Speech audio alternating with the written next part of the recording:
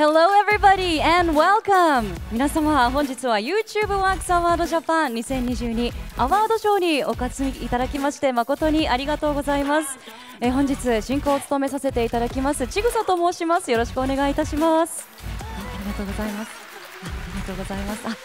お土産の中の扇子を早速お使いいただいている方もいらっしゃいますね。ありがとうございます。少し暑い方はお土産の中に扇子など入っておりますので、ぜひご活用ください。さあ、まずはじめに本アワードについて私から簡単にご説明をさせていただきます。 YouTube Works Award は Google が主催する新しい広告賞で、広告プラットフォームとしての YouTube を活用し、高い広告効果を獲得し、ビジネスを成功に導いた動画を表彰するアワードです。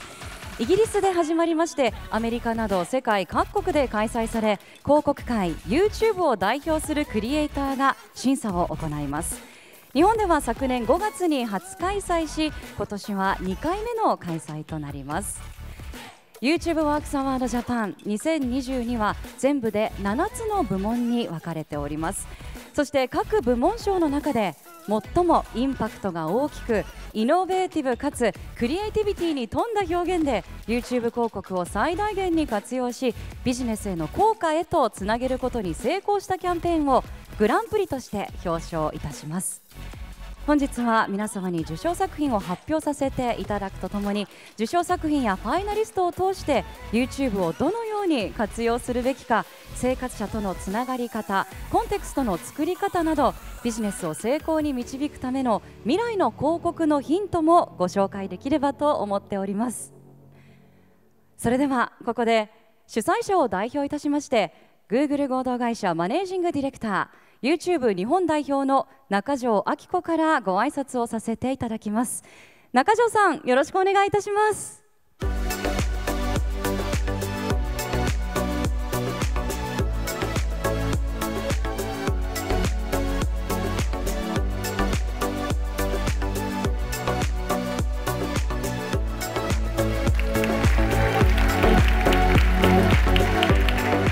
皆様こんにちは。YouTube 日本代表の中条明子と申します。日本で2回目の開催となります YouTube Works Award にたくさんのご応募いただきまして本当にありがとうございました。アワードの発表の前に少しだけ YouTube の最新の情報をご紹介申し上げます。YouTube は2007年に日本語のサービスを開始して今年で15周年を迎えます。現在日本では6900万人のユーザーがご利用いただく動画サービスに成長いたしました。若い世代のユーザーがとても多いというイメージがあるかと思いますが、実は45歳から64歳でご利用いただいている方は2500万人、その世代の総人口のおよそ 75% を占めています。プロダクトの進化も進んでいます。昨年の夏、昨年7月に日本でも発表した YouTube ショートは、日本でも新しいコミュニケーションの形として定着してきています。今では1日に世界で300億回再生され、昨年と比較して4倍となりました。そして最近で最も特徴的な視聴傾向がテレビ画面、コネクテッドテレビでの YouTube の視聴です。2021年の3月の時点で2000万人以上の方がテレビで YouTube を視聴いただいています。コビューイングと呼ばれる複数の人たちと一緒にコンテンツを楽しむ共視聴が増えていることも大きな特徴となっています。幅広い年代の方々にさまざまな場面で豊富なコンテンツを視聴いただけるようになった結果、YouTube は日本を代表する1000のブランドの評価を測定する日経 BP コンサルティングが年に一度発表しますブランドジャパンにおいて、2020年から3年連続で一般生活者編総合力ランキングの第1位に選出いただきました。そして YouTube が今最も注力しているのがリスポンシビリティです。安心して安全にご利用いただくための責任を果たしてまいります。責任に対する YouTube の取り組みはコミュニティを安全に保つことを目的としたコミュニティガイドラインがベースになっています。ガイドラインでは YouTube で許可されること、禁止されることを定めており、その審査にあたっては世界中のトレーニングを受けた専門性の高い人材が地域ごとの言語、ニュアンス、そして文脈を考慮し審査を行っています。このようなコミュニティを守る取り組みは動画コンテンツだけではなく、もちろん動画の広告でも強化をしてきています。2020年6月以降、日本で報告される事例に特化をした検出システムを改善いたしました。この機械学習と専門チームの目によるレビューの組み合わせにより、今まで事前に削除できなかった表現や古代広告、そして薬機法違反などのポリシーに違反する広告を55万件追加で削除しております。これらの対策は、広告主の皆様に安心して広告出稿いただくためにも、今後もさらに推進をしてまいります。さて、YouTube 広告はユーザーにとって新たなブランドとの出会い、それだけではなく、商品購入の検討などにも欠かすことのできないものになってきています。実際に2022年の最新の調査では、YouTube ユーザーの 60% は YouTube での予期せぬ発見や情報との出会いがこれまでの購買行動を大きく変えていると言っています。そして 53% は YouTube 広告を見るとその商品やサービスを購入する可能性が高くなると答えていただいています。本日発表いたします YouTube ワークスアワードは、ユーザーに価値のあるメッセージを提供することで高い効果を獲得し、ビジネスの成果を上げた企業やキャンペーンを表彰させていただきます。こちらの会場には、ファイナリストに選出された40ブランドの皆様と審査員の皆様にお越しいただいています。各賞の発表、本当に楽しみです。それでは、YouTube ワークスアワード賞の開幕です。皆様どうぞお楽しみください。ありがとうございました。中条さん、ありがとうございました。さあ、それでは続いて審査員長を務めるお二方をご紹介させていただきます。どうぞステージにお越しください。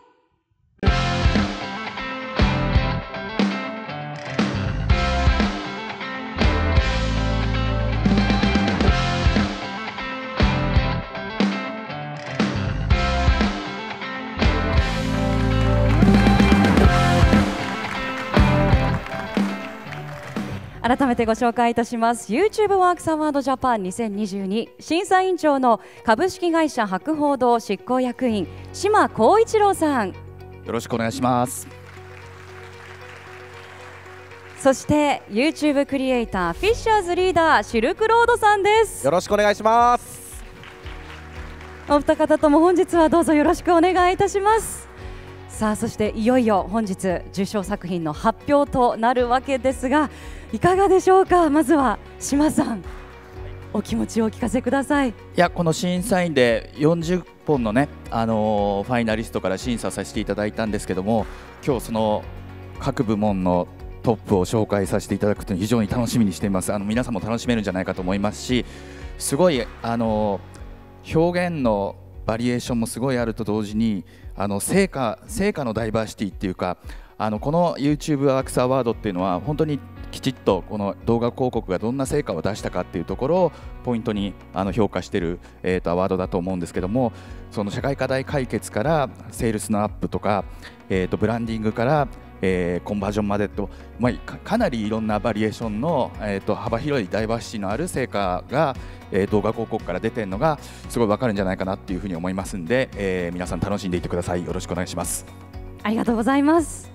では続いてシルクロードさん、いかがでしょうか。はい、YouTube の、視聴者さん、もともと視聴者だったんですけど、そこから、長年にわたってですね、クリエイターとしてやらさせてもらってるので、クリエイターの目線で僕は代表として見させていただきました。なのですごい表現だったりとか編集、こうやってるんだ面白いなっていうところをこう注力して見させていただきました。フィッシャーズも企業様とのねコラボをさせていただくことが結構ありますので、その視点でも審査させていただきました。本日はどうぞよろしくお願いします。ありがとうございます。はい、お二方とも本日は最後までお付き合いのほどお願いいたします。さあ、それではここで YouTube ワークスアワードジャパン2022の審査員の皆様をご紹介させていただきます。どうぞこちらをご覧ください。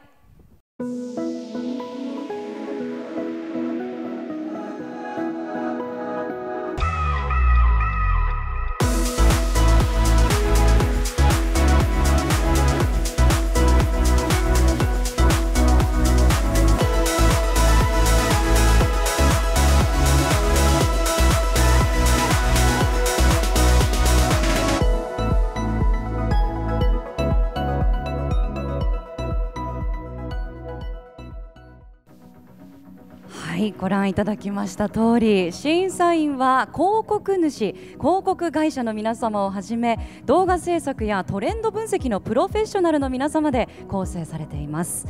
こちらの審査員の皆様により多くの応募の中から選ばれましたファイナリスト40作品を2日にわたる審査会で審査をいたしました。審査員長のお二人にこの審査会についてのお話伺いたいと思うんですが、まずは島さん、審査会はいかがでしたでしょうか。はい、2日間にわたってかなりね濃厚な議論ができましたよね。そうですね。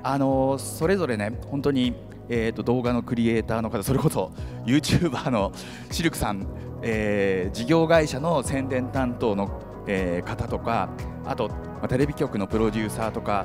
それぞれ動画に関わる立場が、異なるんですけども、プロフェッショナルの視点でさまざまな視点から議論ができたのはすごい良かったなっていうふうに思ってます。で僕いつもこういう審査するとき大事なことは言語化することって言ってるんですけど、すごくいいキーワードがいっぱい議論を通じて生まれたかなっていうふうに思ってるんで、皆さんそういうことを共有したいなっていうふうに思ってます。この後審査員の皆さんもいろいろ喋ってくれると思います。で本当にそういういろんなこと技術のこととか編集のこととかも含めて、例えば YouTube っていうのは1人で話して1対1の関係のメディアだから2カメ3カメ使うより1つのカメラに向かって話した方が効果があるんじゃないかみたいな、そういう技術の議論とかもすごいさせていただいて、僕自身も勉強になる、時間でした。今日そのうちいくつか、皆さんと共有させていただければと思います。ありがとうございます。いや、映像からも白熱した様子伝わってきました。シルクロードさんいかがでしたか。普段接点があまりない企業のエグゼクティブの方々と議論を激しくさせていただいて、本当に新鮮だったし、とても刺激になっていろいろと勉強になりました。昨年僕たちYouTube クリエイターアワードっていうコラボレーションのやつのアワードをいただいたんですけど、僕たちがこう部門賞をいただけた時にはいろんな方々がこうやって議論してったんだなっていうのを想像すると、本当にこの賞ってありがたい賞だったんだなっていうのをとても実感できました。でやっぱビジネス視点でのやっぱ動画の作り方だったり、こういうところを見て企業さんはいろんな動画を評価してくれてるんだなっていうのを再確認できたので、本当にいい機会を与えてもらったのと同時に、今日その目線で僕もしっかりと、審査いたしましたので、ここで発表できるってことがとても嬉しく思ってます。ありがとうございます。ではそんな審査会を経てどのような結果になったんでしょうか。ここからは部門賞の発表へと移らせていただきます。まずはベストセールスリフト部門の発表です。ベストセールスリフト部門は YouTube 広告を活用して売上拡大というビジネス目標達成に貢献したキャンペーンを表彰する部門です。ファイナリスト選出作品はこちら。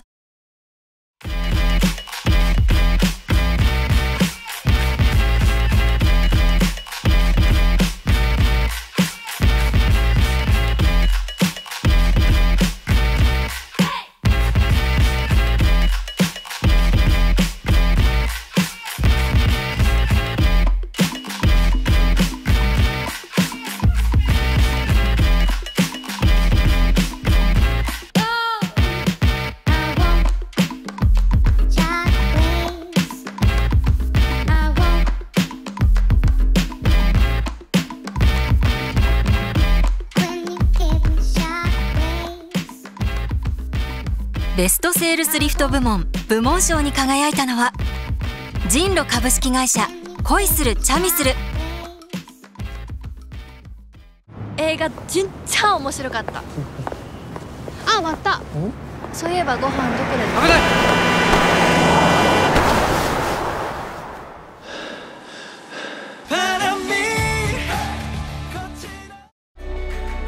日本での認知・飲用機会を増加させ、日常シーンで選ばれるお酒になることをビジネスゴールと考え、プロモーションをスタート。生活者から好意的認知を獲得し、より身近な存在になり話題になること、店頭で手に取ってもらうことを目指しました。広告でありながらもエンタメ起点のコンテンツ動画を意識し、チャミスルと相性がよく日本でも大流行の韓国ドラマをベースに、ターゲットが興味を持つ韓国ドラマのあるあるネタを散りばめた企画を展開しました。全動画再生回数は1000万回を達成。動画視聴者のアクションも多く、延べ5万回のアクションを獲得し、好意的認知の達成に成功。対前年の月売上比が 160% と売上に大きく寄与する結果となりました。ただ単にプレイスメントではなくて、やっぱり一つ一つのクリエイティブに非常に韓国ドラマを研究し尽くして、そういったインサイトをしっかり掴んでいたものを上手に、短い時間の短尺の中に組み込んでいたっていうことで、ちゃんとその SNS 上の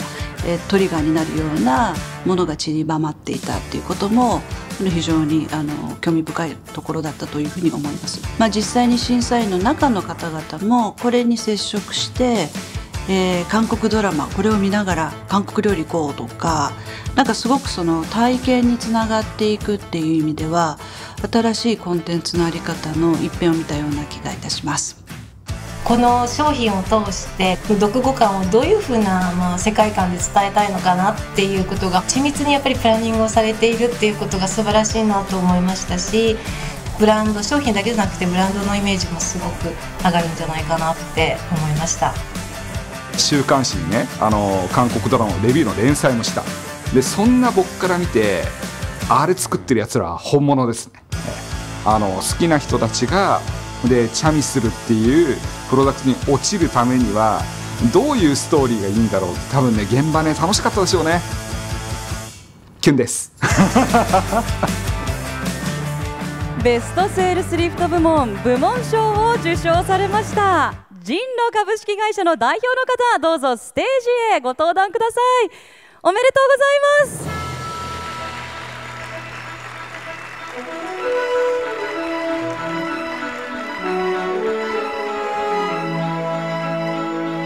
それでは最終審査員の株式会社資生堂チーフクリエイティブオフィサー、資生堂クリエイティブ株式会社代表取締役社長の山本直美さんからトロフィーと花束をお送りいたします。まずはトロフィーの贈呈です。おめでとうございます。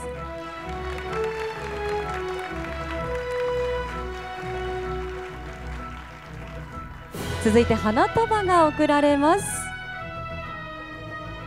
おめでとうございます。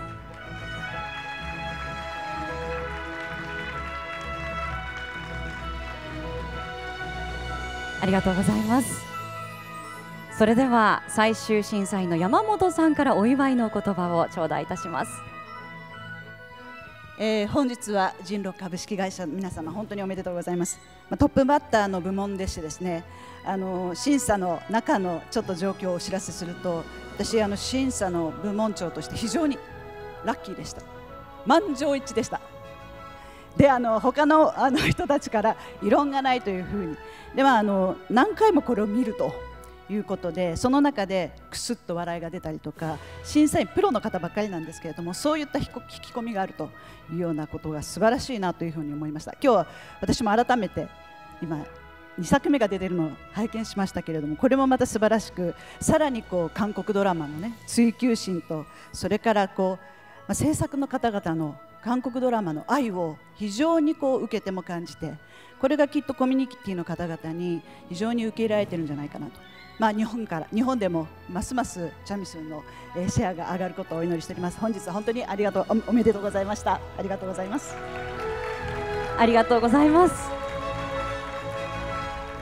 人路株式会社様、本当におめでとうございます。ぜひ今のお気持ちを一言お聞かせください。ありがとうございます。人路のパクと申します。先ほどここに座った時、そのクリエイターの庭さんがドキドキしませんかというちょっと話を聞いたんですけども、またと思ったんですけども、ここを出る時からはちょっとドキドキしています。このプロジェクトを始まった時は、なんか効果的なマーケティングをしましょう、何の話かとしたら双方向できるような、そういう消費者と、どういうことを考えて消費者の想像を超えた CM を作りましょうということが最初だったんです。でそれで、横に座って庭さんがいろいろアイディアの中でドラマコンセプトで、この CM を作りまして、ものすごくこの CM を作って、一番良かったのは YouTube に上げてコメントを見ることが直接に消費者の反応が分かることがものすごく嬉しかったんです。でまた、YouTube の頂点はやっぱり消費者とインターコミュニケートができることで、また来年も今年も YouTube の広告をまた準備をします。ありがとうございます。ありがとうございます。さあ、それでは記念撮影をさせていただきますので、どうぞ皆様中央にお集まりください。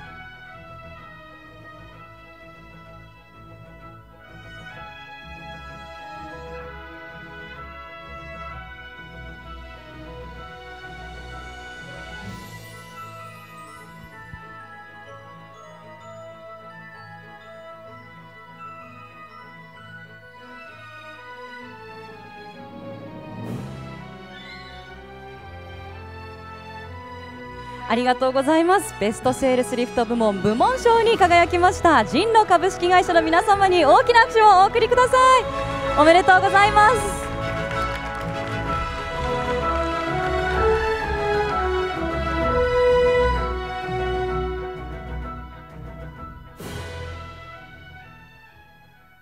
それでは続きましてベストターゲットリーチ部門の発表です。ベストターゲットリーチ部門は YouTube を戦略的に活用してメッセージを伝えたいオーディエンスに的確に届けることに成功し、効果的かつ効率的なアプローチによりビジネスでも結果を残したキャンペーンを表彰する部門です。ファイナリスト選出作品はこちら。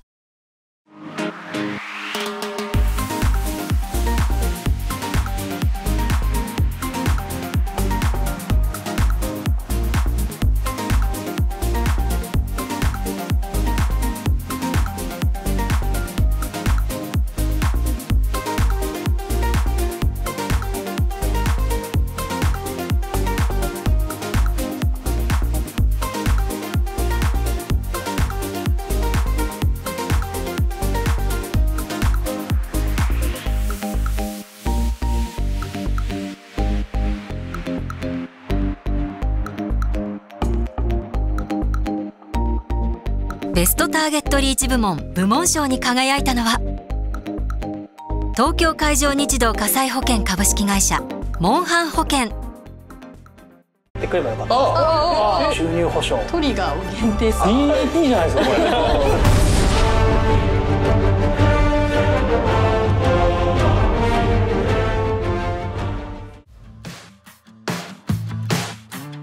大手企業として成長できそう、新しいことができそうといった会社のイメージを伝えることで東京海上日動への興味を持ってもらい、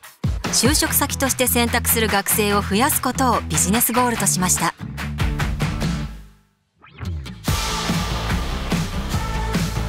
若年層に人気のゲーム実況と掛け合わせた企画を開発。社員がモンスターハンターライズをプレイし、モンハン世界の住人が直面するトラブルやリスクの回避方法、そして保険会社としてどのようにサポートするべきかなど、保険のプロフェッショナルの視点から議論しながらゲームを進める実況コンテンツを制作しました。動画再生回数は3本合計180万回以上。また3分という長尺動画にもかかわらず再生完了率は 16.8% を記録し、コンテンツの内容をしっかり視聴してもらうことに成功しました。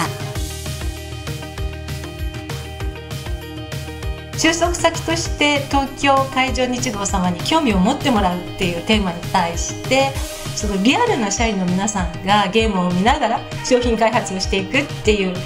斬新なアプローチを取ることで、働いている人たちのリアルなお人柄も見えて伝わるようなコンテンツとなっていて、保険会社さんのイメージを大きく変えることもできたし、リアルな人のパワーっていうことを表現に使っていくっていうことの、これからの YouTube のこの未来の一つのありようを示唆しているようなクリエイティブなんじゃないかなっていうところも大きく評価されたんじゃないかと思いました。保険会社ってすごく身近ではないし、どういうことを仕事でされてるのかって結構私も就活生の時分からなかったし、学生の子たちが楽しんでいる YouTube のフォーマットの中に参加していくっていう形で会社の魅力を伝えていくっていうのが実現できているっていうのがすごい素晴らしい作品だったなというふうに思ってます。実際の社員の皆さんが、実際働いてる絵だったりコミュニケーションを取ってる絵っていうのは学生にとってはすごく分かりやすいでしょうし、リクルーティングの課題解決に非常に効いたんじゃないかなというふうに思ったので、あれはすごくいい動画だったかなと思います。ベストターゲットリーチ部門部門賞を受賞されました東京海上日動火災保険株式会社の代表の方、どうぞステージにお越しください。おめでとうございます。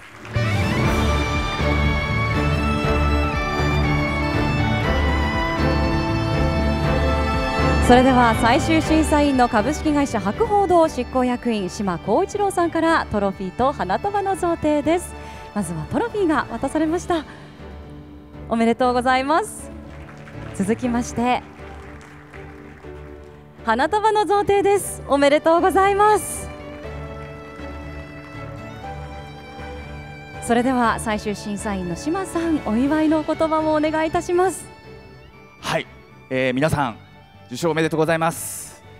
いや本当に社員の皆さんがすごいチャーミングに見えるというか、この人たちと一緒に働いたら面白いだろうなっていう風なことを感じさせる、動画になってたんじゃないかなっていう風に思います。でチャーミングに見えるだけじゃなくて、なんですか、その人たちの持ってるエキスパタイズというかプロフェッショナルな側面が見れるんですよね。でそういう保険のプロの人ってこういう風にリスクを考えるのかとか、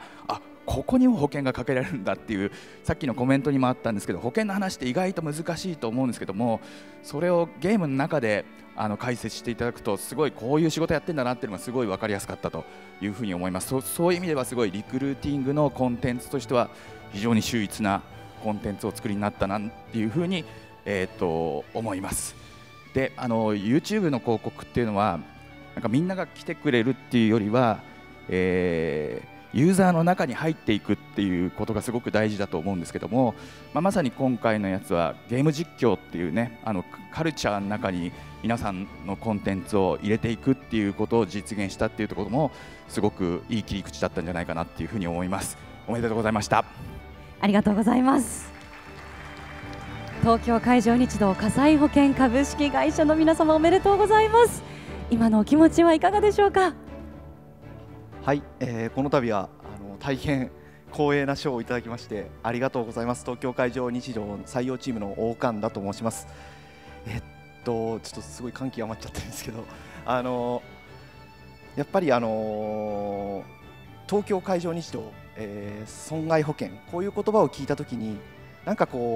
つまんない業界とかお堅い業界とか、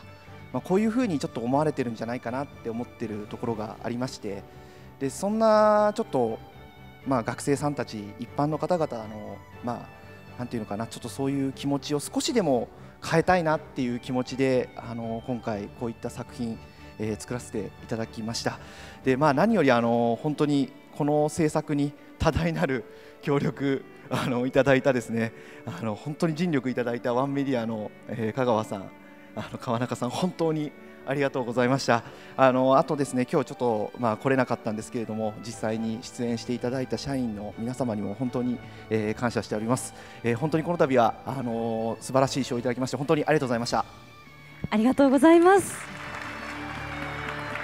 それでは皆様で記念撮影を行いましょう。皆さん中央にお集まりいただけますでしょうか。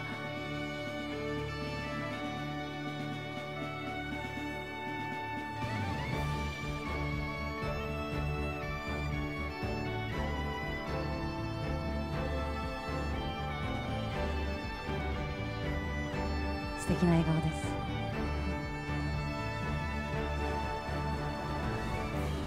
はい、バッチリです。ありがとうございます。ベストターゲットリーチ部門部門賞に輝きました東京海上日動火災保険株式会社の皆様にどうぞ大きな拍手をお送りください。おめでとうございます。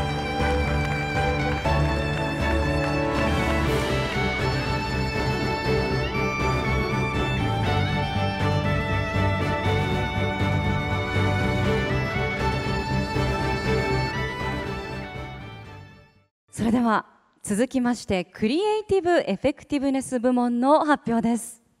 クリエイティブエフェクティブネス部門は YouTube の特性を生かしたクリエイティブアイデアで多様化する生活者インサイトを的確に捉え、また可視化できるビジネス成果へとつなげることに最も成功したキャンペーンを表彰する部門です。ファイナリスト選出作品はこちら。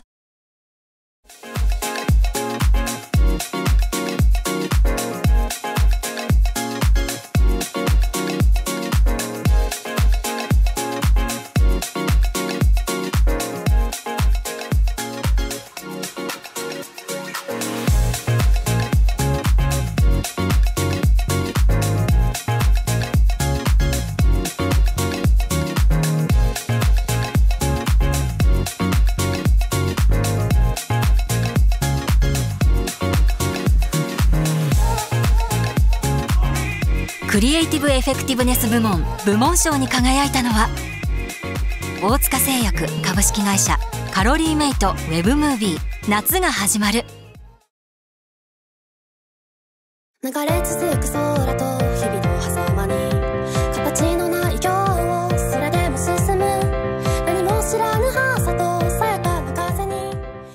貴重な3年間を感染状況、大人の判断、情報に振り回された部活生たち。そんな彼らにブランドが何かを発するのではなく、そこに立つ学生の思いや葛藤の姿をありのまま強く描くことが背中を押すことになると信じ、2021年の夏の部活のオープニングムービーというコンセプトで企画しました。部活生が聴きたくなるミュージックビデオになることを目指し、16人のアニメーターと高校生に人気のボカロ P とともに2年越しの夏の大会に向けた部活生たちの熱量が爆発する瞬間をウェブムービーで描きました。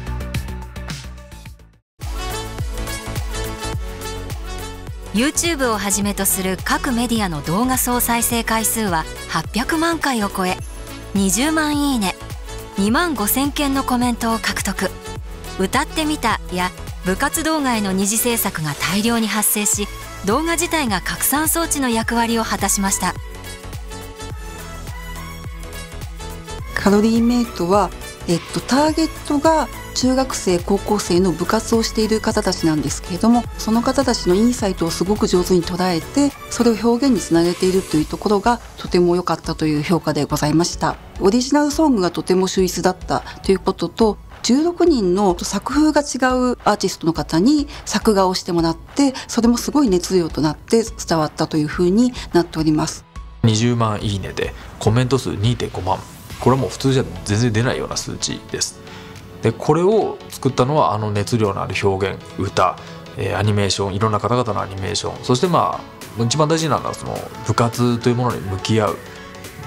若い人たちのインサイトをちゃんと掴んでいること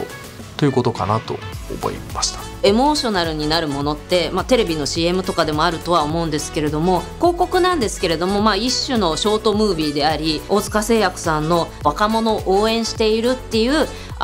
一貫したメッセージが込められているところがすごく良かったです。バラバラのいろんな人たちが融合して作るっていうこの YouTube ならではの、新たなスタイルっていうのも強く感じた作品でした。クリエイティブエフェクティブネス部門賞を受賞されました株式会社大塚製薬の代表の皆様、どうぞステージにお上がりください。おめでとうございます。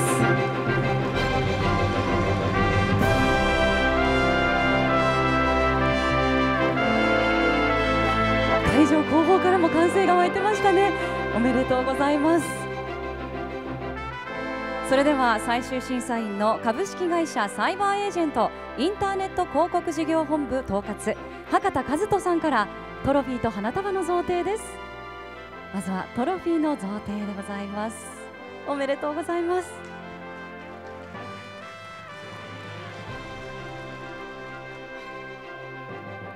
続きまして花束の贈呈です。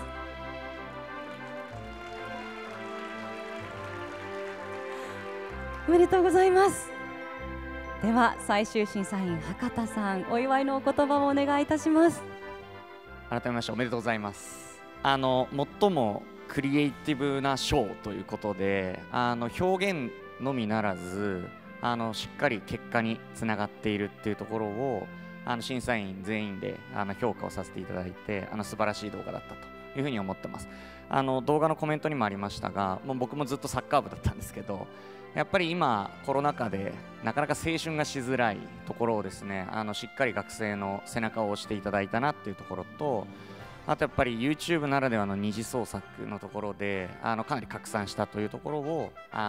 素晴らしい動画だなと思って評価をさせていただきました。久しぶりに僕も食べさせていただきました。美味しかったです。おめでとうございます。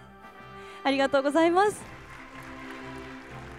株式会社大塚製薬様、おめでとうございます。今のお気持ちはいかがでしょうか。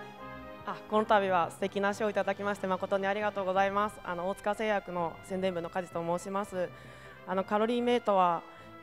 受験 CM でも皆さんご存知かと思いますけれども、頑張る学生のそばにあるブランドとして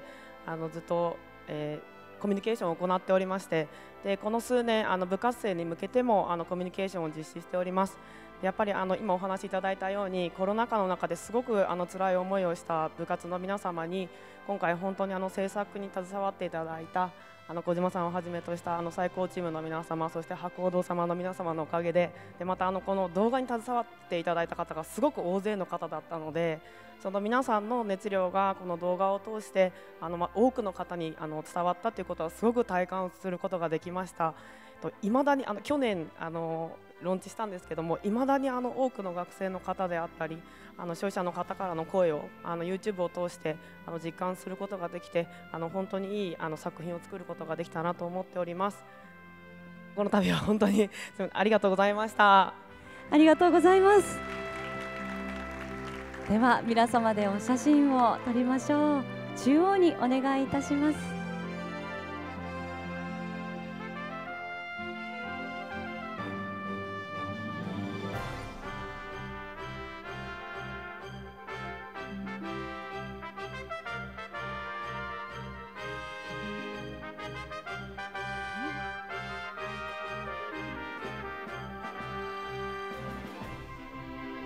バッチリです。ありがとうございます。クリエイティブエフェクティブネス部門部門賞に輝きました株式会社大塚製薬の皆様に大きな拍手をお願いいたします。おめでとうございま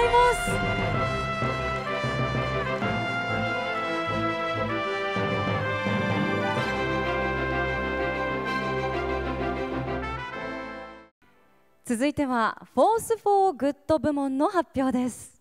フォース・フォー・グッド部門は生活者との対話を深めるコアファンへブランドメッセージを届けるなど、収益やビジネスインパクトを超えて YouTube において自社のブランドパーパスを表現し、社会的意義のあるコミュニケーションを展開したキャンペーンを表彰する部門です。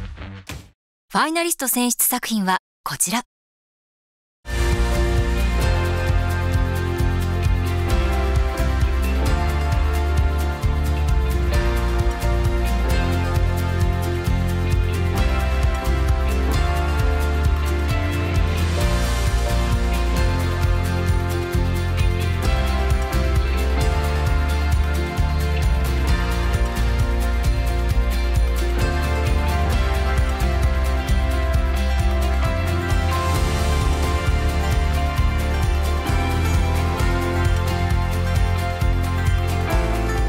フォースフォーグッド部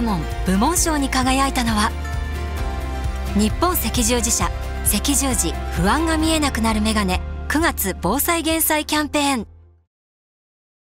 不安が見えなくなるメガネ。仕事でミスして落ち込んでいたある日のこと、ふと気づくと向こうからメガネ売りの男がやってきた。日本で災害に備えることができている人は2分の1のみ。防災の日がある9月に日本国民の防災意識を高め、自然災害への備えを促していく。災害時の逃げ遅れを少しでも減らし、一人でも多くの命を救うことを目的としてキャンペーンを実施しました。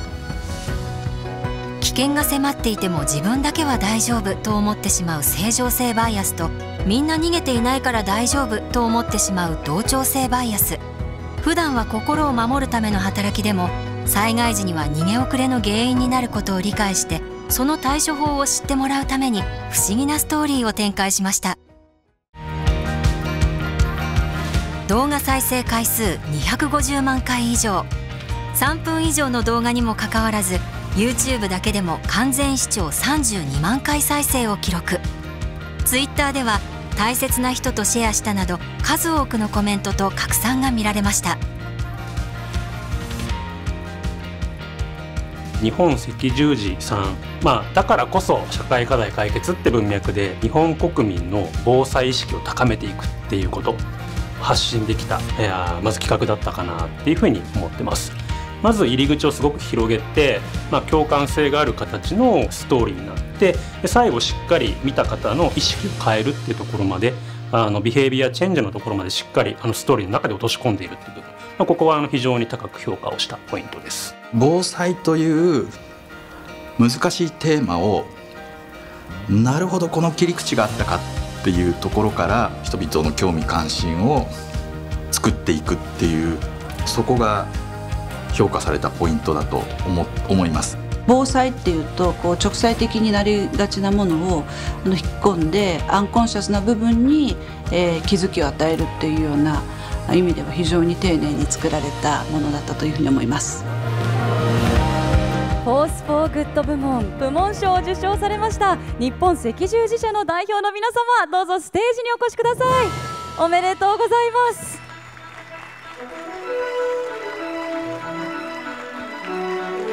それでは最終審査員の株式会社ライフル執行役員チーフクリエイティブオフィサー川崎浩平さんからまずはトロフィーが手渡されます。おめでとうございます。お写真をですね、トロフィーと撮りましょう。はい、おめでとうございます。ありがとうございます。そして続いて花束の贈呈です。おめでとうございます。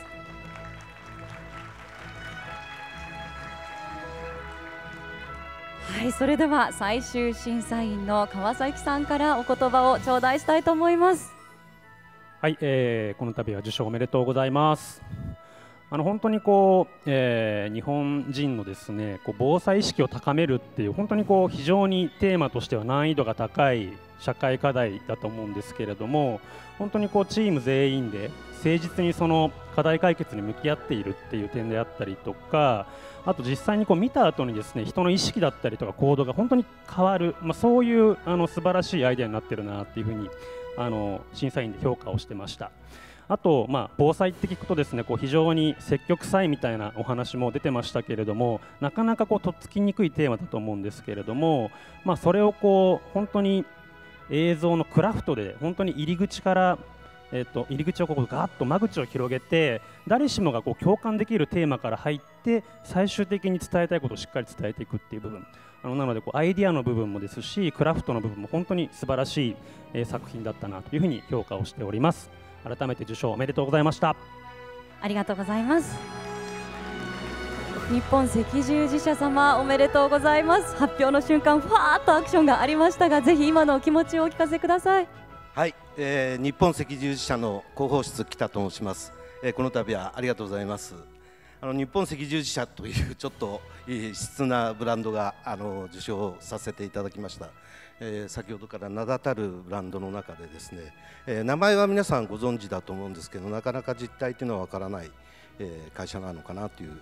気がします。1870年、ごめんなさい、77年、明治の10年に西南戦争の時にできている団体です。人間の命と健康、そして尊厳を守るという、もう最初からパパそのものの団体なんですね。それでたくさんの活動をしています。今ですとウクライナも世界の赤十字の仲間がですね、一生懸命救うために今日夜頑張っているんですけれども、我々のミッションの大きな一つに、災害時の救護っていうのがあります。ただ災害はいつもあるわけではないですので、平時と呼びますが、そういう時にはいざ災害が起きた時に自分で自分の身を守る、周りの人の命を守るというための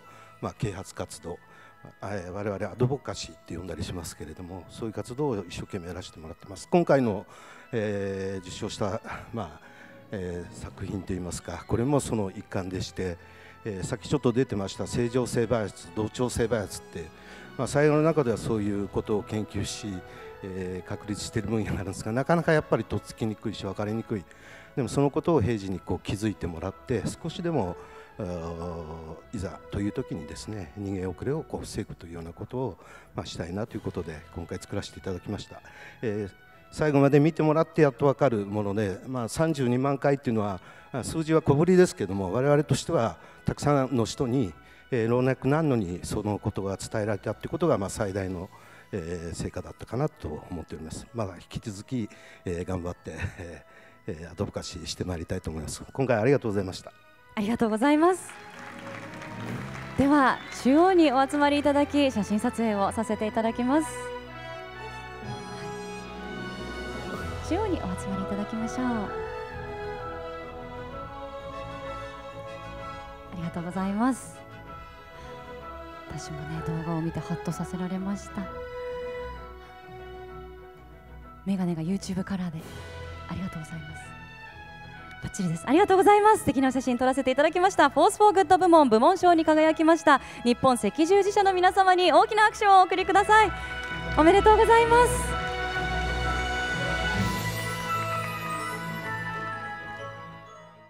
続きましてパフォーマンスフォーアクション部門の発表です。パフォーマンスフォーアクション部門は YouTube 動画広告を利用してオーディエンスの意思決定を後押しすることで行動を促すことに成功し、ビジネス成果を獲得したキャンペーンを表彰する部門です。ファイナリスト選出作品はこちら。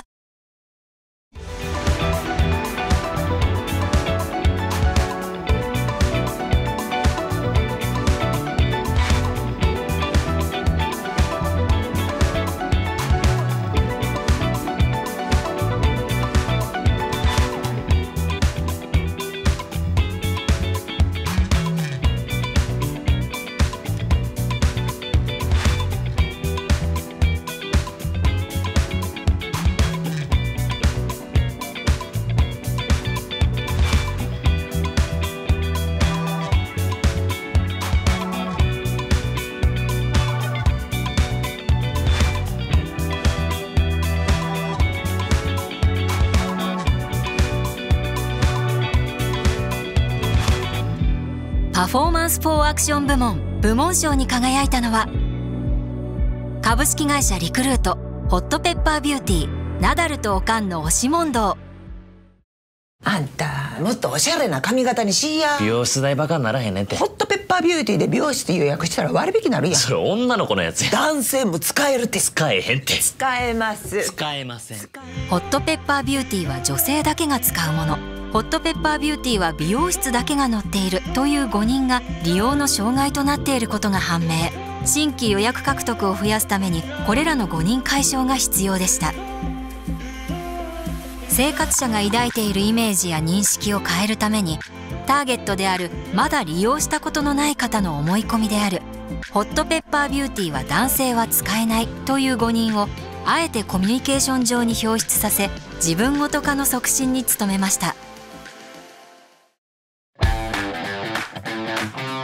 新規サロン予約増加率がヘア編では 2.2%、 リラク編では 9.1% と追加獲得効果の創出に成功。さらにホットペッパービューティーは美容室だけでなくリラクゼーションサロンの検索予約もできるというイメージの認識リフトにも成功しました。まず弊社の作品が受賞しちゃったっていうのはあるんですけども、僕の投票は無効になっている状態で他の審査員の方から評価されたということになっております。本当にこれって動画だけで得られた成果なんだっけとか、あとこの成果っていうのはビジネスに対して貢献できてる成果なんだっけっていうのが、議論になりました。もともとホットペッパービューティーっていうのが女性向けっていうイメージがすごい強いサービスになっておりますが、動画の力でそうじゃなかったんだ違うんだっていうのを分かっていただけるようなものになっていたのかなというふうに思っております。あとはコールトゥーアクションみたいな部分で言いますと、サービスの画面がちゃんと映っていたりとか、そういった部分も評価のポイントになっておりました。数値的な結果がやっぱすごく出ていたっていうところが、一番評価したポイントなんですけど、使えない使えるっていう音の良さみたいなものでユーザーにかなり刷り込みが多分できたんだろうなっていうのがあって広告効果になってると思います。男性にターゲットを絞って男性向きでもありますよということを伝えているというところがもう YouTube のターゲティングできるメディアとしての特性が生かされていて、そこがとても素晴らしいなというふうに思いました。パフォーマンス・フォー・アクション部門部門賞を受賞されました株式会社リクルートの代表の皆様、どうぞご登壇ください。おめでとうございます。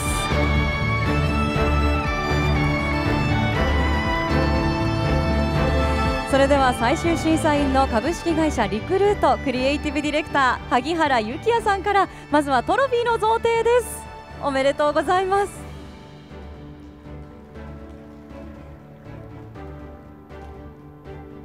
ありがとうございます。続きまして花束の贈呈です。おめでとうございます。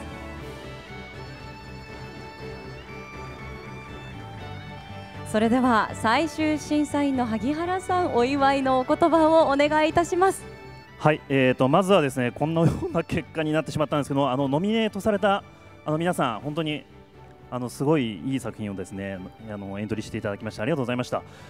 審査もですね非常に割れまして僅差だったかなと思います。でその僅差の部分は何かというと、やはりこの部門というのはパフォーマンス・フォー・アクションなので数字の部分がちゃんと、効果に映像が効果につながっていたかということですね。その辺のことが僅差で出たのかなというふうに思っております。で、審査を通しましてやっぱり YouTube っていうのはクライアントである広告主だけじゃなくてですね制作してくださるパートナーの皆さんで視聴者の皆さんも巻き込んでの、効果になってくるのかなっていうのを非常に実感できた審査になっておりました。ということで XPD の皆さんありがとうございましたおめでとうございます。ありがとうございます。株式会社リクルート様おめでとうございます。今受賞されたお気持ちを一言お願いいたします。株式会社リクルートの会津翔平でございますと言いたかったことなんですけど、本日クライアントさんが39度の熱を出しまして今日出席できないということになったんで、ちょっと代理で思い出してみるんですけど、最初にオリエンいただいた時からもう5人課題を解決したいっていうのが一つありました。でそれをどうするかって言った時にやっぱり動画広告ってなった時にメッセージをどんどんリーチさせていくっていったところが普通あるんですけど、面白さを最大化させてくださいと、面白くなきゃ意味ないんですっていうオリエンを聞いて僕は結構衝撃的だったというか、なんかただリーチすればいいだけじゃないその先のクリエイティビティっていうのをすごいクライアントさんが信じてくれたことによってこの企画が生まれたっていったところがあるので、なんか本当にウェブ動画だから真面目に伝えるだけじゃないところを、もっともっとこう追求していいものを作っていけたらなと思っております。はい、この度は、39度の熱に耐えている会津さんに改めて感謝を申し上げたいと思います。ありがとうございます。ありがとうございます。それでは記念撮影をさせていただきます。皆様中央にお集まりください。ずっしりと重たいトロフィーですがお持ちいただきましょう。笑顔でお願いします。白目の破壊力がすごいですよね。おかんのスーの時の顔も大好きです。はい、バッチリお写真撮らせていただきました。パフォーマンス・フォー・アクション部門部門賞に輝きました株式会社リクルートの皆様に拍手をお送りください。おめでとうございます。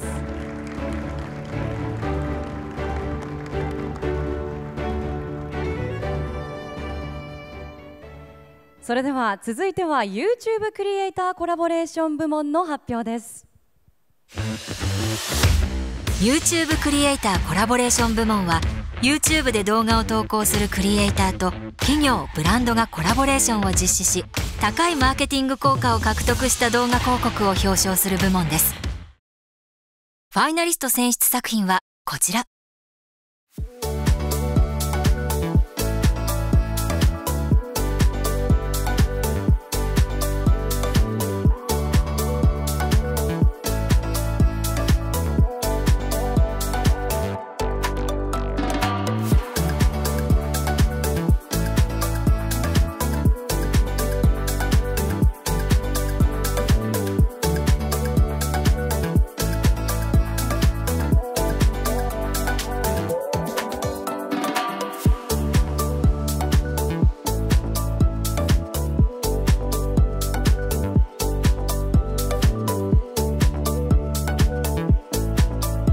YouTube クリエイターコラボレーション部門部門賞に輝いたのは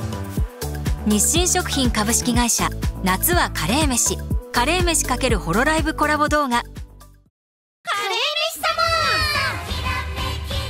私たちもアイドル熱いっす様夏はカレー飯を食べるのです。いい匂い夏はカレー飯。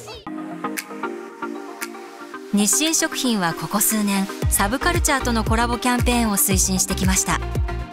今回も若年層におけるソーシャルシェアの獲得、それに伴う商品喫食率の上昇を目的とし YouTube 総登録者数が5000万人を超える VTuber 所属事務所であるホロライブとのコラボを実施しました。人気テレビ番組の CM 枠で60秒コラボ CM を放送、同時に YouTube にて見守り生配信を実施。 YouTube 向けの動画広告を地上波でそのまま流すことでの映像インパクト、普段通りのホロライブタレントの様を地上波で見られるファンの熱量獲得を狙いました。コラボ CM 配信時において「ハッシュタグカレー飯サマー」が Twitter 世界トレンド1位を獲得。コラボ CM は YouTube で170万回再生、見守り配信の同時接続数は約5万となり KPI を達成しました。 YouTube って、企業のね広告主のための場所ってわけじゃないし、クリエイターがね、動画を作ってみんなが見に来てるわけだけども、クリエイターの場所っていうわけでもなくて、やっぱり集まってきてる人たちによってそのメディアパワーが生まれる場所じゃないですか。クリエイターコラボをやるときに、どういうコラボがいいかって言ったら、その企業とクリエイターがコラボして視聴者が、今まで見たことない景色まで連れてかれる感じがあるやつがいいと思うんですよね。でそれをねものすごく美しい形で全力でねバットを振り抜いたのはね、カレー飯だったなというふうに思います。僕がすごいなと思ったのはやっぱ同時視聴見守り配信っていうのが5万超えてるっていうのがやっぱそのリアルタイムで動いてくれる方がいるっていうのは本当に強いなと思うので、そのホロライブさんとやっぱカレー飯で1個の広告を作ったっていうのはそりゃ伸びるなっていう感想ではあったんですけど、そんな中でもやっぱりその動画の中で音楽使われてたんですけど、あそこが同じことを繰り返したりとかまだまだ行くよみたいな感じでまだあるんだと思わせながらも集中を切らせないっていう作り方をしてたので本当に新しいなと思いました。 YouTube クリエイターコラボレーション部門部門賞を受賞されました日清食品株式会社の代表の皆様、どうぞステージにお上がりください。おめでとうございます。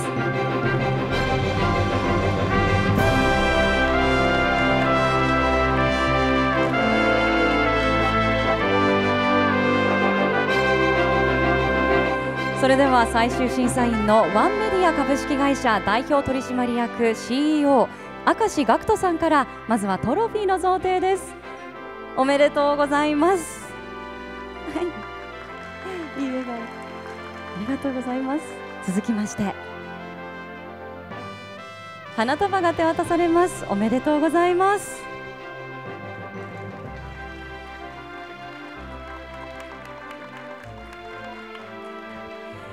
ありがとうございます。それでは満面の笑みでいらっしゃいます最終審査員の明石さん、お祝いのお言葉をお願いいたします。はい、本当におめでとうございます。もうね、なんでしょうね、先に僕個人の感想を言うともう嫉妬しましたね。なんというかYouTube クリエイターコラボレーション部門っていう、YouTube っていう媒体が、他のテレビとか、新聞とかそれも何が違うっていうと、クリエイターがいるっていうことだと思います。でそういうクリエイターさんと、企業がブランドがコラボレーションするっていうことで、じゃあ通常の、広告出稿と何が違うんだって言ったら、一番やっぱりお金で買えない結果を出すっていうことだと思うんですよね。でいわゆる出稿をたくさんすれば、リーチは広がるかもしれない。でもツイッター世界トレンド1位はこれ買えないわけですよ。でそういうお金で買えないところの価値までクリエイターさんをリスペクトして、そのクリエイターさんが持ってるですねファンコミュニティ、そこと一緒にお祭りを作り上げた、まさにブランドとクリエイターと視聴者、これが三方よしになるこういう結果を残せた、このプロジェクトですね、本当にすごいリスペクトしてます。おめでとうございます。ありがとうございます。日清食品株式会社様、おめでとうございます。ぜひ今のお気持ちを一言お願いします。すみません、この度は素敵な賞をいただきありがとうございます。カレー飯なんですけれども、2014年に、生まれたブランドでして、まだまだうちの中では新興の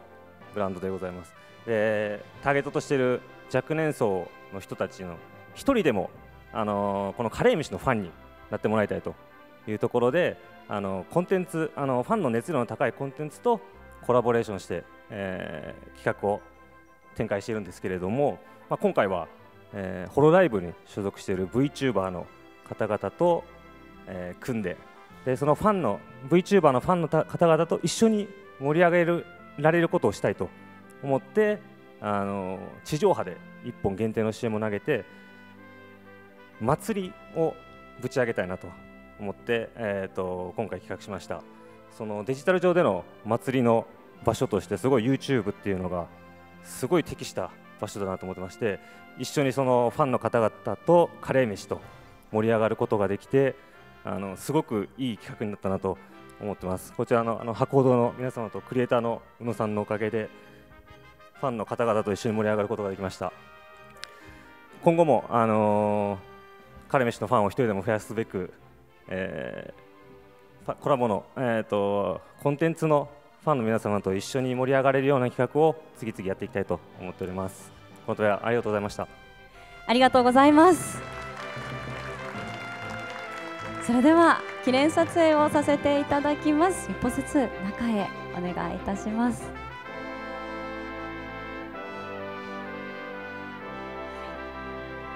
少し寄っていただきましょう。はい、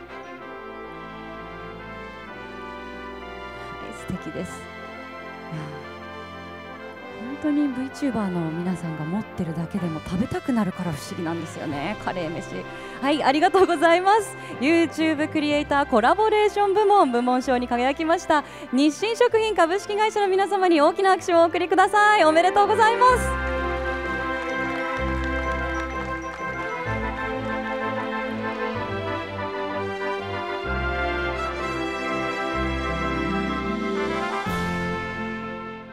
それでは続いてはベストイノベーション部門の発表です。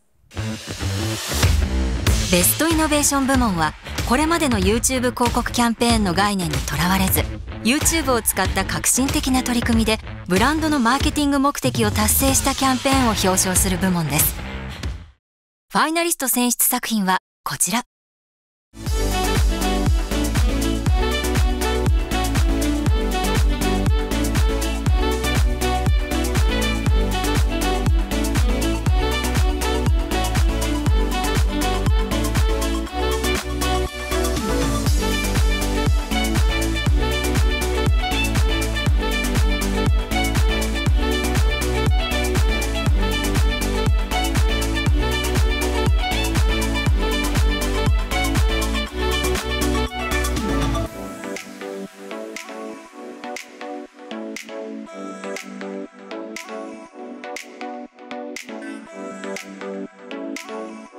ベストイノベーション部門部門賞に輝いたのはボイスプロジェクト投票はあなたの声。これは広告でも政府の放送でもなく、僕たちが僕たちの意思で作った映像です。僕たちの投票への思いを話します。政治のことなんて興味なかったし。2021年現在、日本の投票率は約 50%、世界198カ国で147位、主要先進国10カ国で9位で、中でも投票率の低い若い世代の多くが投票は自分とは関係ないと感じていました。そこで若者に投票の大切さを伝え、行動を喚起することを目指しました。若者に投票が身近な問題だと感じてもらうため、俳優、ミュージシャンなどターゲットに影響力のある人々に投票についてインタビュー。その生の声をシンプルに届ける映像を発信し、どんな政党や政治的意見にもよることなく、純粋に投票への呼びかけを行いました。YouTube の公開映像が NHK をはじめ51以上のテレビ番組、15紙以上の新聞で広く報道され、社会現象に。 AFP 通信など国外でも報道され、注目を集めました。 SNS でも広く拡散された結果、10代の投票の大幅なアップにつながりました。選挙というテーマに向き合う時にですね、これまであまりああいったふうに声を上げられなかったタレントの方々が声を上げる場所として YouTube を選び、かつ同じ市民の目線で一個人として意見を表明しているということをやったこと、そしてそれが大きな効果を及ぼしたことがイノベーションとして評価できるんではないかと考えました。そして表現もですね、パッと見て最初の5秒もうつかみですね。これは広告でも政府の報道でもないというようなことを言うことで、我々個人の意見ですというふうな話から始まりますね。で一気に自分と同じ目線の話なんだ、聞いてみようというふうに気持ちが持ってかれる、自然に選挙行こうという気持ちの作り方ができているといったところで、イノベーション部門の部門賞として評価できるというふうになりました。まずその広告っていうと、クライアントがいて、代理店がいて、クリエイターがいてって受発注っていうのがまずあると思うんですけど、そこを超えてもう人対人対人で競争していくっていう、そういった考え方だったりとか、全てを本当に既成概念を変えた、そういったアプローチになってるなっていうふうに考えているので、YouTube を起点に、今後の広告の在り方を変えていく、そういったキャンペーンに、だなっていうふうに私は評価をしています。ベストイノベーション部門部門賞を受賞されましたボイスプロジェクトの代表の皆様、どうぞステージへご登壇ください。おめでとうございます。それでは最終審査員の株式会社テレビ東京プロデューサー工藤梨沙さんから、まずはトロフィーの贈呈です。おめでとうございます。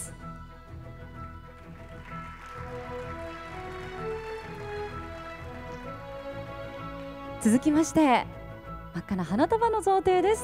おめでとうございます。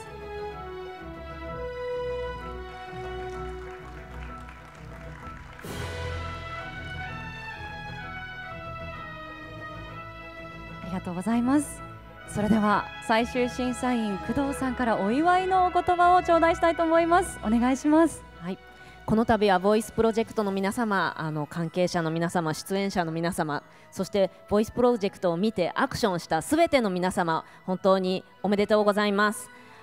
いろいろ審査員の評価でもありました、表現であったり社会的意義であったり、本当に個人が個人で訴えるメッセージ性、そしてシンプルなところすべてにおいてイノベーティブであったんですけれども、なんか最もYouTube の特性を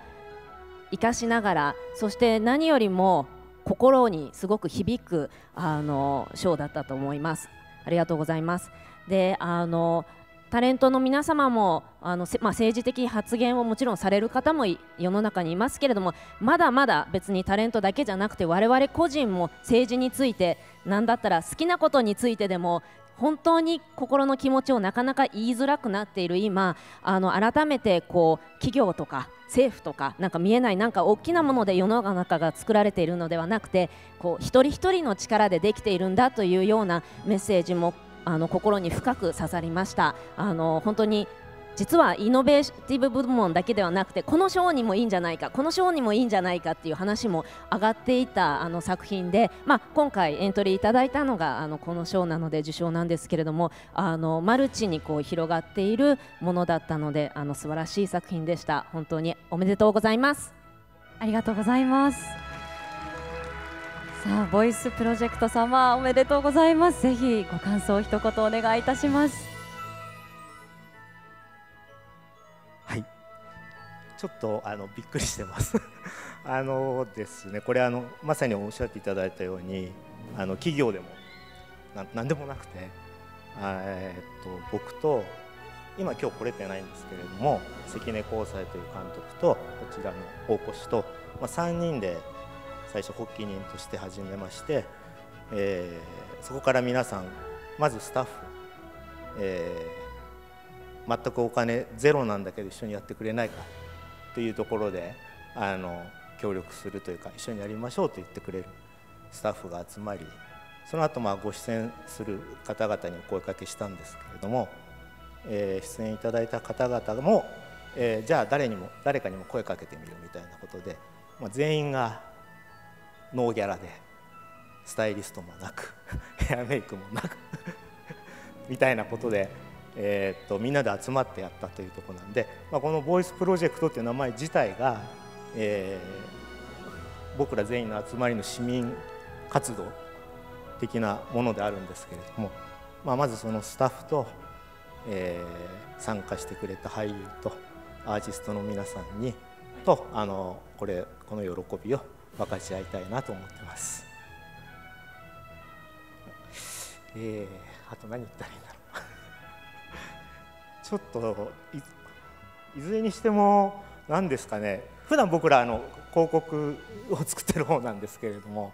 全く賞とかというものとは無縁というか、そんなことも考えもしないところで作ったものなんで、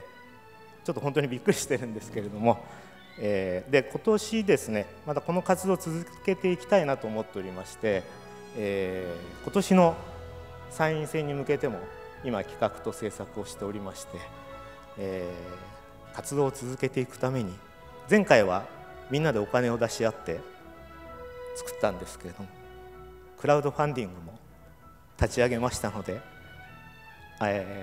ご賛同いただける方、ご協力いただけたら嬉しいなと思っています。ありがとうございました。ありがとうございます。さあ、それでは記念撮影をさせていただきます。さあ、中央にお集まりください。一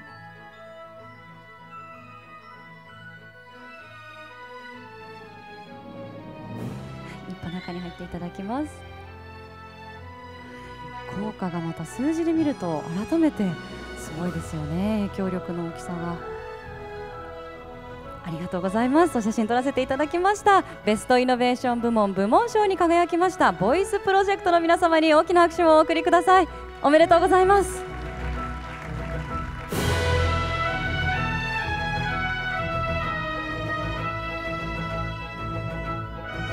工藤さんもどうもありがとうございました。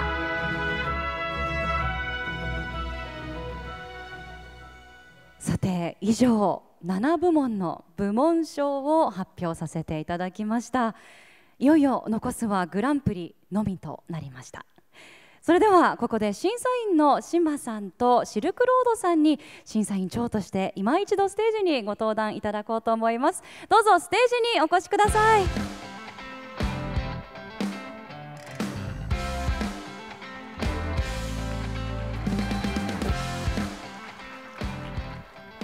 ありがとうございます。それではここからは審査員の皆様にとっての YouTube についてお伺いしていきたいと存じます。審査会では新作品に関するお話はもちろんなんですけれども、それ以外にも YouTube そのものについてもかなりいろいろな熱い議論があったかと存じます。審査員の皆様はYouTube どのようにお考えになっているんでしょうか。まずはこちらの VTR をご覧ください。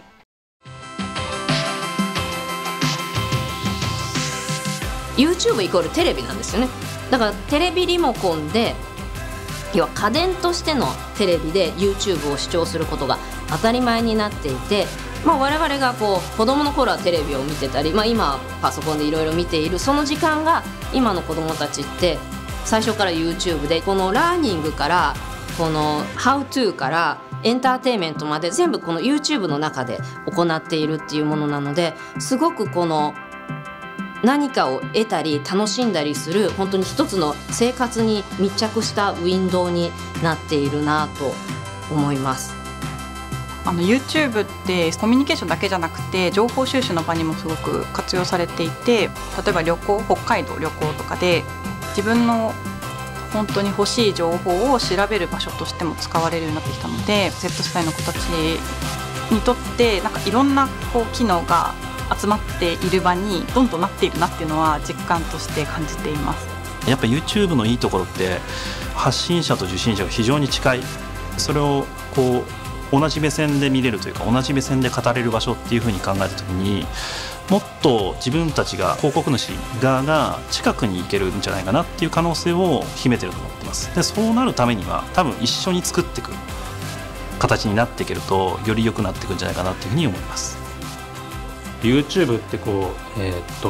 今社会そのものを映していくってメディアだと思うんですよね。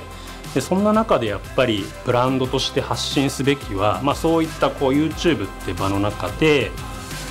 人が安心感だったりとか、喜びだったりとか、そういうウェルビーイングな気持ちになれるようなコンテンツってものを、質の高いコンテンツってものをやっぱり発信していくべきだなっていうふうに考えてます。審査員の皆さんともいろいろ議論していく中で、やっぱ目的とクリエイティブ、あと YouTube の実際の活用方法みたいなものを、しっかりちゃんと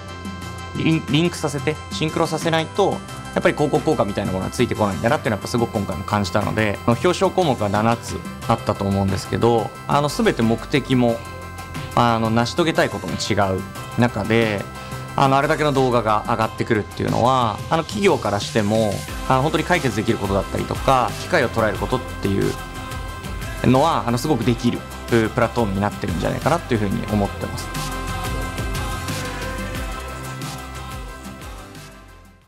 はい、YouTube が本当にさまざまな進化を遂げていることをお分かりいただけたかと存じます。さあ、それではいよいよグランプリの発表です。先ほど発表いたしました7部門の受賞作品の中から最もインパクトが大きくイノベーティブかつクリエイティビティに富んだ表現で YouTube を最大限に活用しビジネスへの効果へとつなげることに成功したキャンペーンをグランプリとして表彰いたします。グランプリの発表はシルクロードさんにお願いいたします。それでは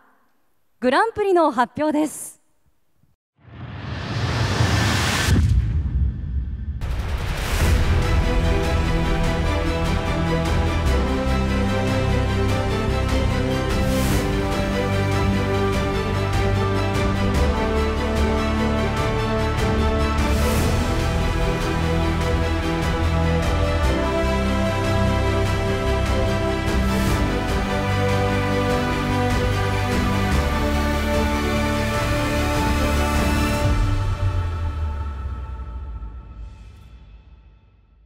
YouTube ワークスアワードジャパン2022栄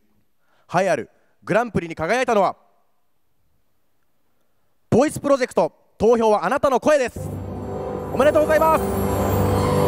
めでとうございます。グランプリを受賞されましたボイスプロジェクトの代表の方はどうぞステージへご登壇ください。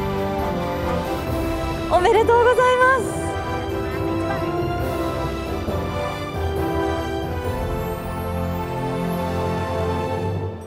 ボイスプロジェクトの皆様おめでとうございます。それではここで受賞作品の全編を上映させていただきます。こちらをご覧ください。これは広告でも政府の放送でもなく、僕たちが僕たちの意思で作った映像です。僕たちの投票への思いを話します。政治のことなんて興味なかったし、それだけ僕はすごく幸せな環境で生きていることができたんだなっていうのを今になって実感しますけど、とにかく若者の私たちの世代の投票率がすごく低い。そんなに少ないんだみたいなことは驚いたし、その中の一人でもあるよな俺みたいな。投票所で座っている人いますね、3人ぐらい。あれに1回だけ選ばれて、大学生の時なんですけど、でその時も全然若い友達とか全然来ないと思って、ってこんだけしか投票率ないのに決まっちゃうんだっていう。まず意思を示さないと、その世代が軽んじられるってことだから、政治をウォッチしてるよっていうことをアピールする。やっぱ自分の未来のことにも関わってくるから、本当僕の次の世代、自分たちの子供とか孫とか、はたまたその100年後とかになるかもしれないけど、ちゃんとバトンを渡せるように、恥ずかしくないようにというか、自分が行くことによってその一票が何か変わるのかってすごく疑問に思った瞬間もあったんですけど、自分とは無関係だってやっぱ思うからこそ行く気になれないんだと思うんですけど、実は全然そんなことなくて、社会の中で自分がいるっていうことを確認できる気がするし、こう自分を大切にすることにもすごくつながってるんじゃないかなと思ってて、やっぱり自分のちゃんと言いたいこと、権利を行使するっていうか、そうするとなんか気持ちがすっきりするんだよね。無関心っていう気持ちをまず一歩踏み出して行動にする。僕らのできる第一歩みたいなものが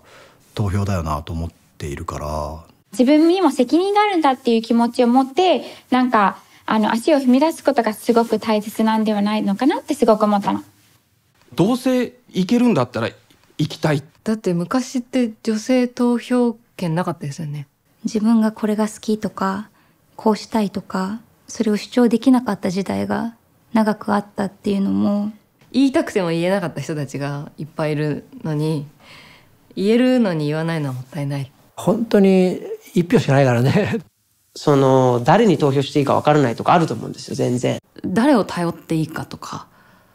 すごく私も今のところ分からないです。でも分かんないながらもちゃんと自分でジャッジして投票する。そうするとその向こう側で一生懸命頑張ってる人たちは、こんなにも自分たちの背中を押してくれてる人たちがいるんだなっていうのが、もし伝わればいいのかなっていう気もしますね。僕は投票に行っている人がかっこいいと思います。だから僕は投票に行きます。僕に与えられた大事な権利だから投票します。私は未来の子供たちのために投票します。僕も投票します。私も投票します。投票します。投票します。投票します。投票します。投票します。 Your vote is your voice。 投票はあなたの声だ。一緒に散歩行こうよって言って投票の日に連れ出すっていうところから始めるかな。はい、受賞作品をご覧いただきました。それでは審査委員長の島さんとシルクロードさんからトロフィーと花束をお送りいたします。まずは島さんよりトロフィーの贈呈です。おめでとうございます。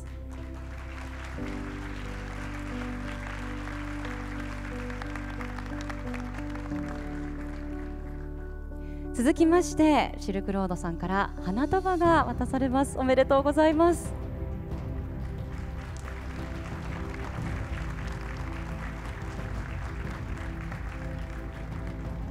ありがとうございます。では審査委員長島さん、シルクロードさん、お祝いのお言葉を一言ずつお願いします。島さんから。グランプリおめでとうございます。おめでとうございます。本当になんか日本版のアベンジャーズみたいな人たちが集まってたんで、それなのにああやって短さが出てるっていうのが素晴らしい作品だなと思いました。おめでとうございます。いかがでしょう、島さん。はい、でも今皆さんも見ていただいたと思うんですけど、 YouTube って不特定多数の人に発信してるんだけど、なんかこの映像ってもう本当自分一人に向けて話しかけてくれてるっていうような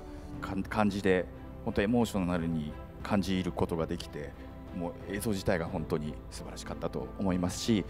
タレントさんがタレントじゃなくて個人として発言することとか、この選挙に向けてこの短いタイミングの中でこれだけの人の撮影編集をして YouTube ってプラットフォームに乗っけていくこのスケジュール感とか、あとこれを企業じゃなくて個人の有志の人たちがやるとか、とにかく全てが今までの常識ではないことを、この動画はやっているというふうに、我々審査員全員が議論しまして、グランプリということにさせていただきました。ありがとうございます。では受賞されましたボイスプロジェクトの代表の方、今、グランプリ受賞されたお気持ち一言お願いいたします。いやさっき部門賞でお話しさせてい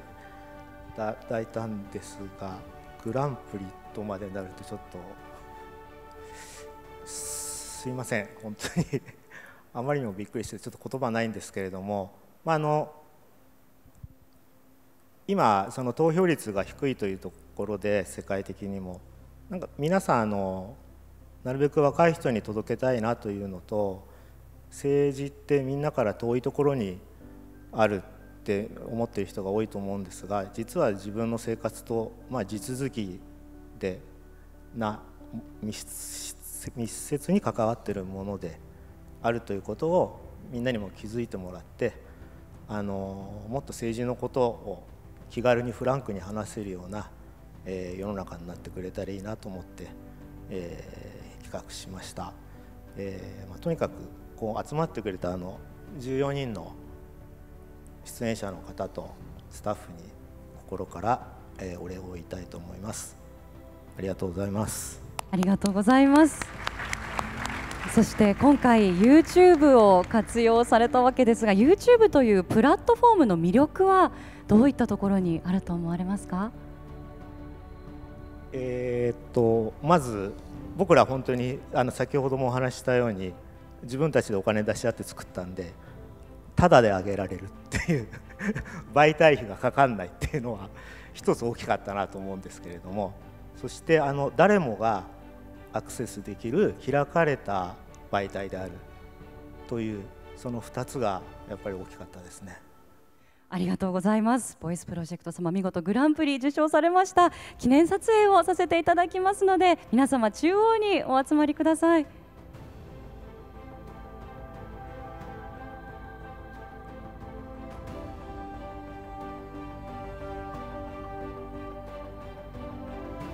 ギュッと寄っていただきましょう。グランプリスマイルでお願いいたします。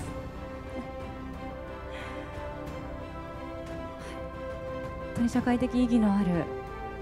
ディフェレンスを作った作品でしたね。ありがとうございます。改めまして YouTube ワークスアワードジャパン2022グランプリに輝きましたボイスプロジェクトの皆様に大きな拍手をお送りください。おめでとうございま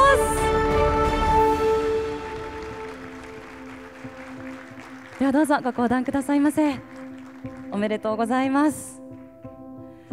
はい、以上という結果になりましたが、シルクロードさん、島さん、最後にもう一言ずつお言葉を頂戴したいと思います。まずはシルクロードさんからお願いいたします。はい、広告のさまざまな面を今回知ってとても刺激的で勉強になりました。 YouTube はユーザーにとってすごい自分を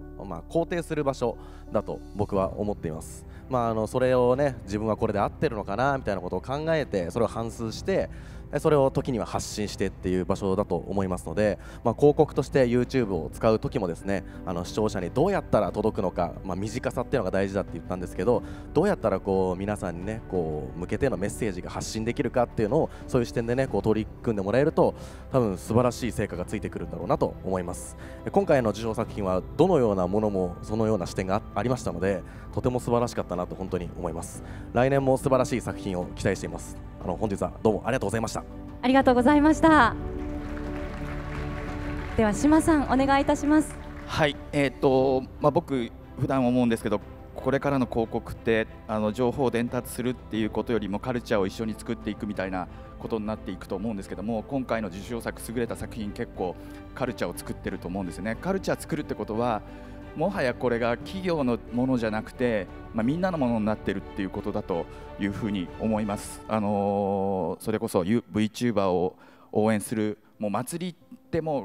企業のものじゃなくてみんなが楽しむものになっていたりとか、二次創作していくっていうことも含めて、なんかみんなのカルチャーになっていくっていうのがすごくもう今日